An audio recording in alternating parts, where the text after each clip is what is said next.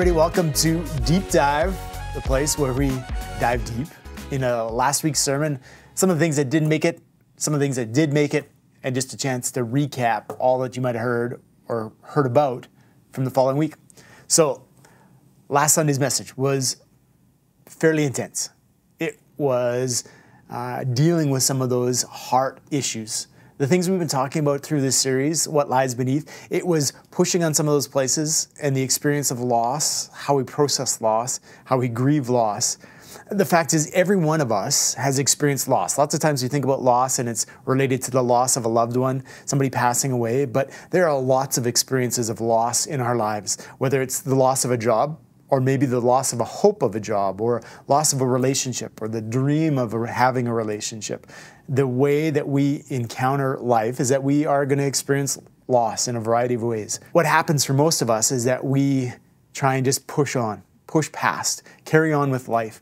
But if we are not willing to grieve the losses of our lives, we are going to be limited in our ability to step into the future, what might be in store for us. It limits our willingness to love again. It limits our willingness to risk again. It limits our willingness to step out of our comfort spaces because we're worried we might be hurt, we might experience more loss, and we might experience pain. And we are people that are pain adverse. We want to avoid pain at every possible step. But if we want to experience the life that God created us for and invites us into, it means that we need to grieve the losses in our lives. And that's not always a comfortable, enjoyable experience, but it is a necessary experience in order for us to be able to and be willing to step out, to trust, to love, to risk once again. We need to grieve those things that we lose in our lives. One of the great invitations that Jesus gives us as we read about it in the Beatitudes, it's in Matthew chapter 5, verse 4. It says, God blesses those who mourn. So often we have this idea that following after Jesus means that we're going to have all the enjoyable things of life, that things are just going to succeed and it's all about good things and continually moving upwards. But there is a reality. We live in a world that has pain and brokenness, loss, and we will experience places of grief. And Jesus' words to us, blessed are those who mourn, is an invitation to those places. Because then he says they will be comforted. They're comforted because he meets us in those places. He's not unfamiliar with grief and loss, and yet he invites us to it. One of the things that I didn't get a chance to dive into or spend time with on Sunday in this message is some of the practical places of what does it look like to walk alongside those that have experienced loss. So often we deal with our own loss and we turn inwards and we separate ourselves and keep others at arm's length.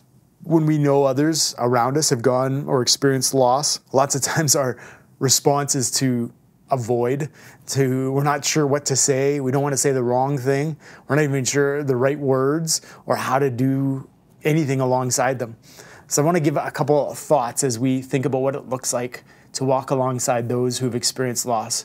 Because I think one of the great opportunities we have, one of the calls that we have as the body of Christ is to be people who will grieve with those who grieve, to mourn with those who mourn, to weep with those who weep. That there is a redemptive opportunity to walk alongside those people. But it doesn't mean that we come in with all these trite cliches, we rattle off a list of all these promises to say things are going to get better, there's hope in the future, God's got a purpose in mind. But to walk alongside those who've experienced loss really begins by just actually being present, acknowledging the person, to let them know that they are seen and noticed and that they're not alone in this season and time of loss, to acknowledge them, to come alongside them. There's an ancient practice, a practice that was common amongst the Jewish culture, and it was called the practice of sitting Shiva, and it was this practice of actually sitting silently for 7 days with those who experienced loss, the loss of a loved one.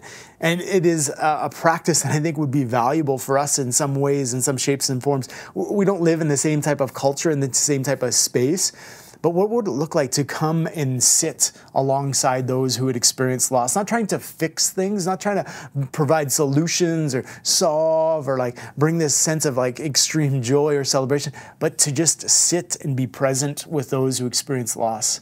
I know from my own experience, even over the last couple of months, the day we found out that my sister had passed away, we had a friend of ours. She works on a ranch. She owns a ranch a couple hours out of town. And when she heard, she dropped everything. She came in, she stopped at the local bakery in her little community, at the local meat shop in her community, and she came bearing food to sit and be with us. My kids commented. She was a great friend. She's a total rancher, and my kids commented because she had come in wearing her cowboy boots with the spurs on them. She was legit working on the ranch, and she just came to be with us and sit with us. It was significant for our family in that moment to be with people, not trying to solve things or fix things, but just to be present. I think it's important for us that we would be people who learn how to walk with those who grieve and mourn. Because we have all experienced loss, we all will experience loss, and to walk into some of those uncomfortable moments, not trying to fix or solve or have the right things to say, but to be present, acknowledging people, loving people, and inviting them to encounter God who walks with them in those moments. That's the invitation of community and life together. It's how we navigate seasons of loss, the experience of loss, and move forward into the things that God would have for us in the days ahead. Love to hear what you think about loss and grief. I know we have all experienced it in different ways and it impacts us differently. Love to hear how it's shaped you, impacted you. As always, thanks for taking time to tune in. You can find us on YouTube, watch us, or you can tune in, join us on our podcast to hear more about deep dives into the sermons from the previous week. Take care. We'll catch you next time.